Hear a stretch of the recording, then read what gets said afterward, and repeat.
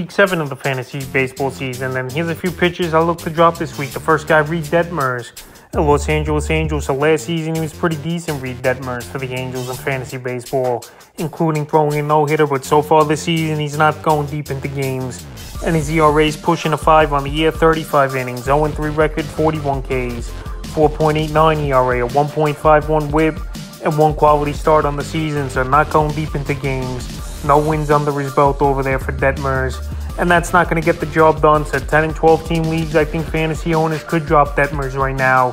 He could definitely turn things around, but he's not bringing much, especially the last few outings. April 29th at the Brewers, 4 1/3, got the loss, 4 hits, 4 runs, 3 walks in that one, 6 Ks. May 6th versus the Rangers, 4 innings, got the loss in that game, 7 hits, 3 runs, 2 walks, 7 Ks.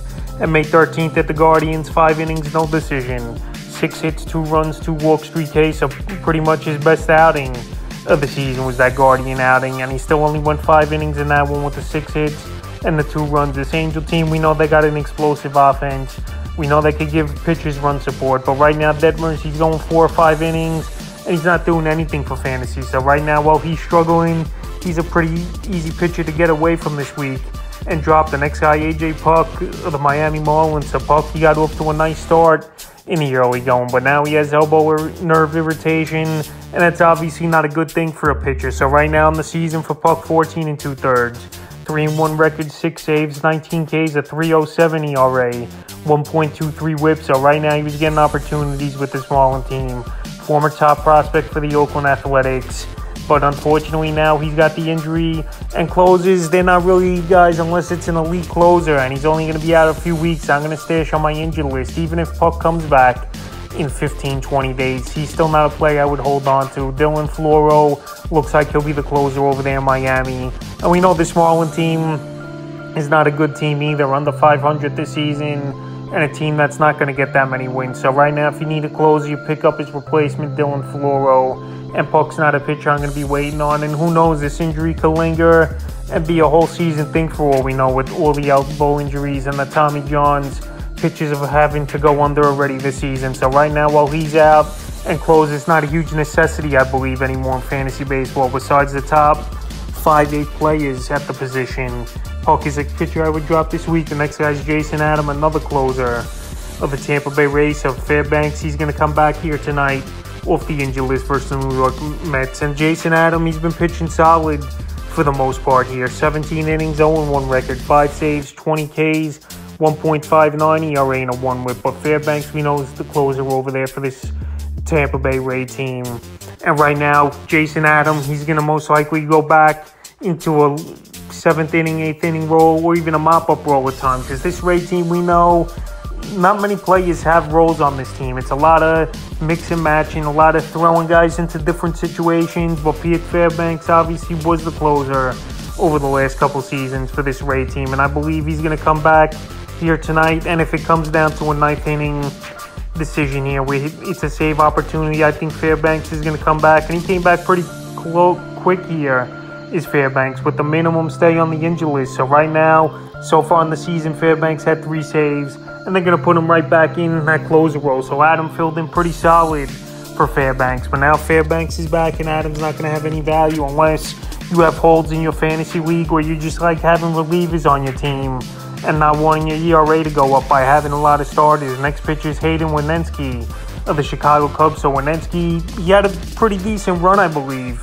with this Cub team, but in the overall numbers haven't been great when it's all said and done. 39 1/3, 2-2 record, 28 Ks, a 5.03 ERA, 1.32 whip, and 3 quality starts. So right now, it looks like Kyle Hendricks will come back for the Chicago Cub team sooner than later, after he's been on rehab the last couple weeks in the minors. And Brent Brown's another top prospect down there as well in the minors at 27th versus the Padres. 5 innings, got the win, 4 hits, a run, a walk, 3 Ks in that one.